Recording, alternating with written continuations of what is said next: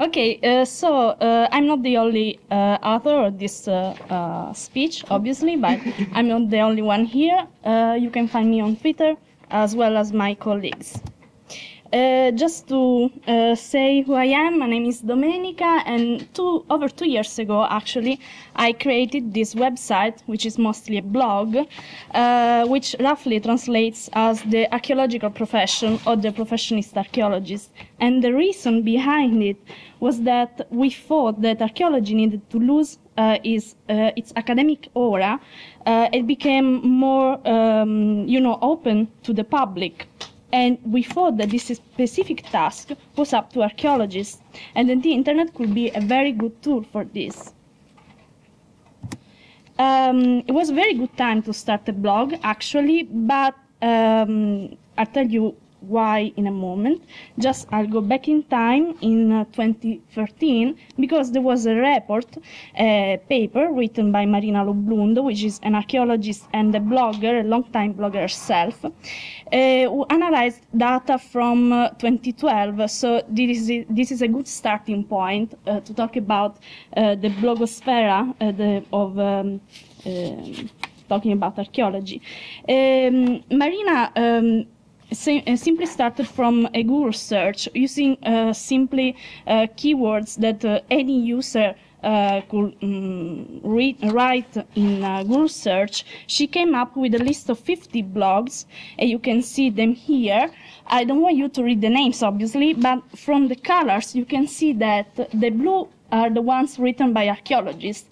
The yellow ones are the ones written by people who are not archaeologists, obviously, as some of them are archaeology enthusiasts, especially archaeomystery enthusiasts. There's a lot of that going on in the internet in general, and in the Italian blogosphere as well. As for the contents of those blogs, many of them, most of them actually, just posted news about archaeology discoveries and events such as exhibition and so on. So mainly news that you can also find in internet agencies or websites about news, and so widely known arguments or subjects already.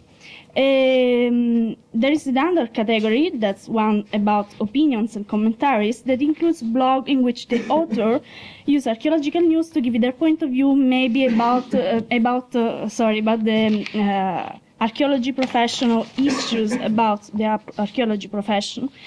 It is not said in the paper, but it's quite logical to think that those blogs were run by archaeologists. And finally, there are archaeologists who write to propose their research results to the wider public or to other archaeologists. So there are two categories: research for other archaeologists and communication if the blogs is intended to a wider public.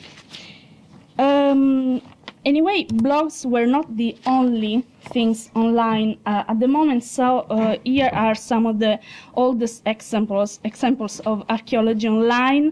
Blogs, when there is a Facebook group, I don't know, maybe some of you, if you ever studied pottery, maybe landed on this group, because it's actually probably one of the largest community of archaeologists online, pottery archaeology. It counts over 7,000 members, probably not only Italians, but mostly also foreign. Just let me go back a moment, because I forgot to say that. Marina ends her report saying that archaeologist bloggers also, were not aware at the time of their role as communicators. And there wasn't a community of archaeologists online. And that obviously meant that the debate about public archaeology, digital public archaeology, was lacking. Over those 2 years, 2013 and 2014, there were many new blogs created and written by archaeologists. So I'm just showing some examples of them with the date of the first post. all of them are quite different. I say that every blog has its own personality. I will just point to the, I don't know if you see this one, which is a web radio. We don't have podcasters in Italy, but we have a web radio created by students originally from the University of Siena. Those are other ones. It became quite clear because every blog has social media accounts, obviously, Twitter, Facebook, and so on. And they, over time, created, I'd say, community, talking about issues, linking each other posts, sharing contents that they thought it was worthwhile, was worth talking about. So it became quite clear that the archaeobloggers, this community, let's call it this way, of bloggers, could be probably maybe not at the center of the debate on public archaeology, but certainly they had many things to say about this. So there was a first real-life meeting, and it was an idea by Cinzia Dal Maso, which is a journalist and also a blogger, and she called a few people, many of them archaeologists, who consistently write about cultural heritage online. The meeting was called Archaeoblog. I'll use many hashtags in my presentation. They are all Italians if you want to look up some of them, but I'll give you the translation as I speak. The Archaeoblog hashtag became a trending topic in Italy that afternoon. It was actively followed by the online community who was interested in this theme. Obviously, it was mostly people who were interested in archaeologists. I quoted a passage from a post by Giuliano De Felice, which is a researcher at the University of Foggia, which I think that really sums up what was said in the meeting. It was a call to a change that was deeply felt in the way archaeology was. It was lacking communication, openness to the public. So there was a change needed. Archaeobloggers took upon themselves the challenge to driving this change, to claiming the value of their work as communicators. So, who are the archaeobloggers? Archaeobloggers are archaeologists who make writing and talking about archaeology online part of their daily job. And there is not one kind of archaeoblogger, obviously, because some of them work for public institutions, such as museums. Some of them write on, I don't know, they have are more focused maybe on communication and so on, and work as individuals, have kind of a personal blog, but they are focused on archaeology. Sometimes, anyway, archaeobloggers do coordinate themselves, because I'm talking about archaeobloggers. It's a, I'd say, community, but it's not organized. There are not membership cards. But sometimes they do coordinate to take part in events such as the Day Archaeology from last year. Following with that meeting in November, in fact, Francesco Ripanti, who is archaeologist and movie maker, issued a call to arms to Italian archaeobloggers to boost participation. The previous year, there were like 10 posts from Italy, and in 2014, we have 27 of them.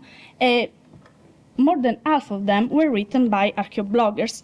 It was created a team of sorts. Everyone was assigned a specific subject to cover according to their professional experiences, and so there was a large coverage from rescue archaeology to video making to reenactment to open access data and so on. The Day Archaeology was a huge success online, because the archaeobloggers teamed up also on social media. So there was the content was shared on Facebook, on Twitter, and there was a huge boost in the participation. In fact, the organizers created a category Italy that wasn't present before that, which doesn't indicate the location on the excavation, but actually a category that reunites all posts written by Italian archaeologists. And there was a huge boost, as I was saying, of the visits from Italy. So the experiment was successful also because many blogs posted an Italian version, obviously, of their post on their own blog.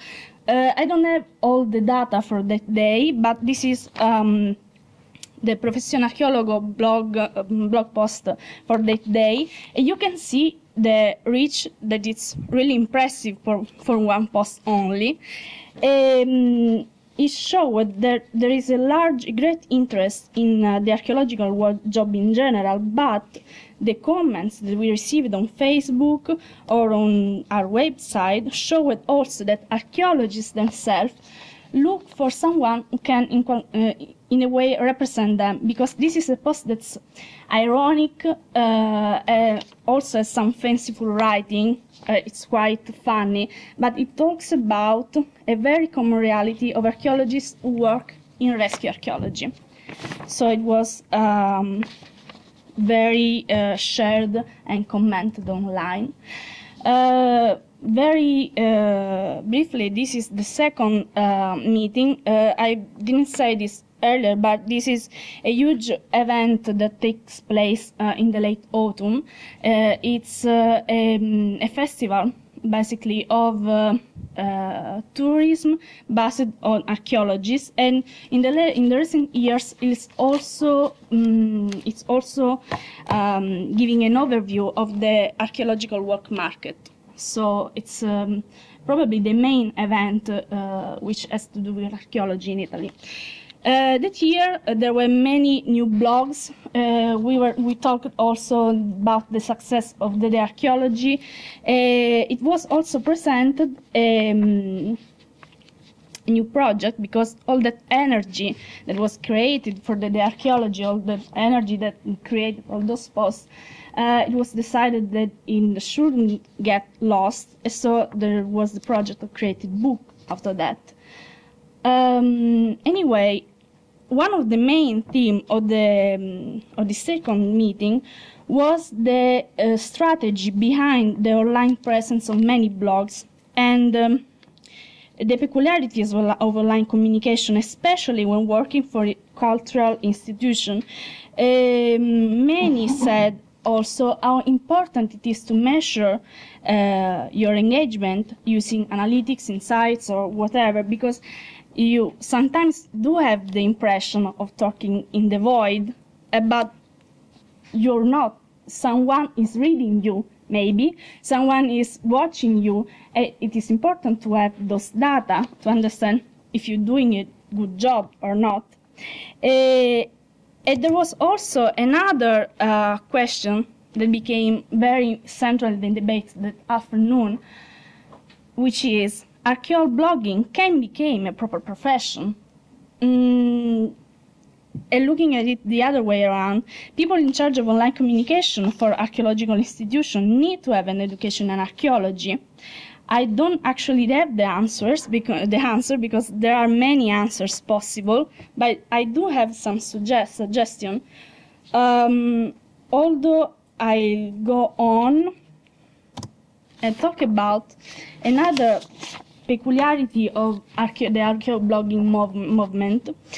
It kind of adds to the matter, to the question, and it is that in 2013, archaeoblogging became a way of using the visibility allowed by internet in bringing attention to the wider public on some of deeply felt issues of our profession.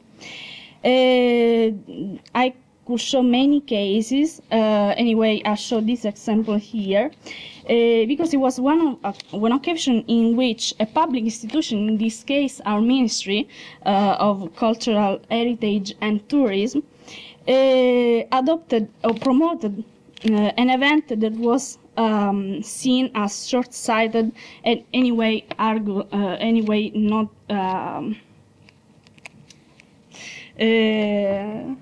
okay, I'll go on. Sorry, a bit. Okay. So I don't know in other countries, but in Italy, these cases happen quite often. There are local institutions, or sometimes even the ministry, which promote such events. There is usually a huge reaction to this. So in 2013, there was this event, the Night of Museums, which was scheduled for May. On their Facebook page, the ministry issued a call for volunteers to keep those museums open. Now, this wouldn't be a problem, but in a country in which there is a large number of unemployed cultural heritage workers, provoked a very strong negative reaction. And so those are just some example, satiric drawing and hashtags online protesting against this proposal.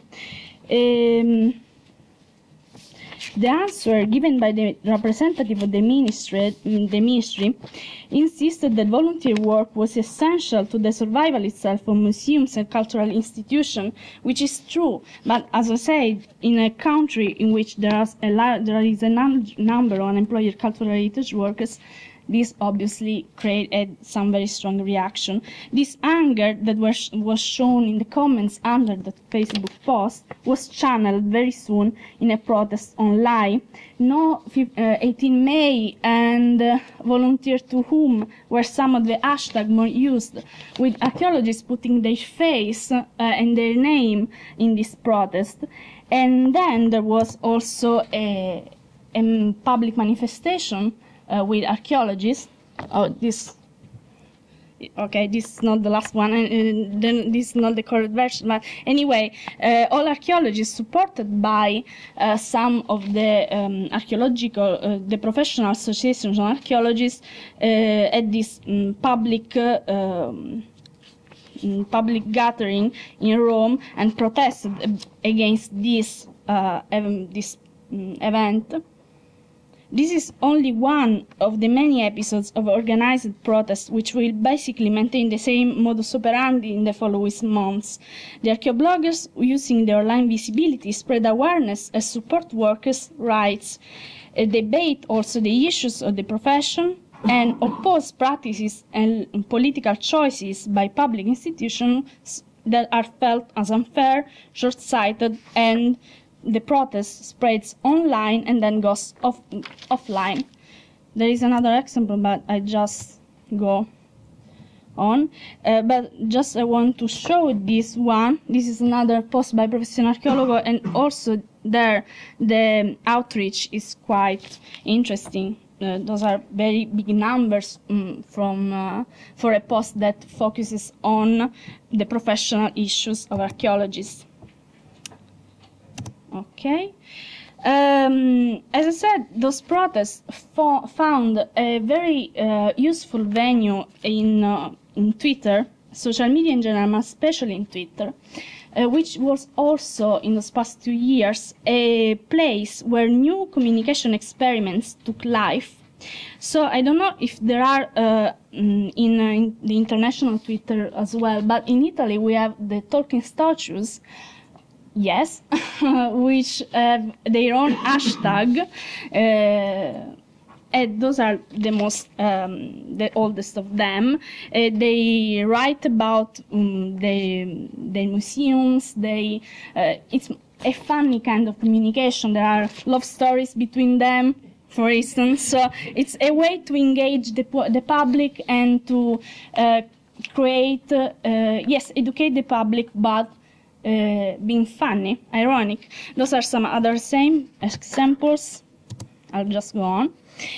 From the Day of Archaeology to 2014, as I said, originated this project. This is a book, was published this year in March, And it started with posts from the archaeology, I don't want to say articles because they are written pieces that are very easy to read. The language, the internet language translates in this book. It was a huge success. It's at its second edition, if I'm not wrong. It toured Italy. It was presented in bookshops and university departments, and so on. It was a way in which archaeologists told their own stories. So those are some of the pictures of the tour, and the two questions basically were, well, what it is that archaeologists actually do, but mostly what it is that archaeologists can do after their degree, because in a crisis, in economic crisis like this one, obviously not everyone think that they can find a job in the traditional way in which archaeology is perceived. Archaeologists themselves feel that either they are a field archaeologist or work in a lab in a university, or otherwise they're not archaeologists at all. Okay, I'll just be very quickly here, because it was only a matter of time for institutions to somewhat recognize the value of the work of the archaeobloggers as communicators. So they organized the blog tours, some blog tours for archaeologists. This is the first one that we did in Firenze. This is very recent in Ravenna with the ministry. For this year, the archaeologist was organized a tour in the Forum Pacis in Rome, in which they invited also journalists. So the archaeologist not only was a huge success online, making it in the trending topics in Italy for that day, but also was a way to celebrate archaeology nationally, because it was also transmitted on national TV. Those are some numbers. Those are written in Italian, but you can read the number of the reach of our Twitter account for that day. It's again quite impressive, and I think that it is important, as I said before, to measure the results that you have. Then, okay, I just go very quickly. Just to hand this, there are very encouraging sign of openness in Italian archaeology and in this cultural institution about communication online. It's a growing phenomenon, which means that it is considered cool. So everyone wants to be on Twitter or on Facebook and wants to organize something or other. Many are actually willing to rise to the challenge, but on the negative side, there is a lack of coordination. I think the first paper this morning talked at some proposal about coordination and about some kind of way to put together all this energy and create some kind of long-term planning. That's also true for Italy. And there is also a lack of specific knowledge about online tools. And I think that Lisa's paper could be very useful for Italian archaeologists to Lisa's book, because many of them are people that are writing maybe for a website, for a museum, but they are people that do other jobs, and so they have no idea how actually write for the web or how create engagement. There are some very funny examples about that I could show you, but anyway, obviously it's a very taxing job to be online, have social media that engages people. So there's also a very high mortality rate of those events. But, we're hopeful. So that's it. Thank you.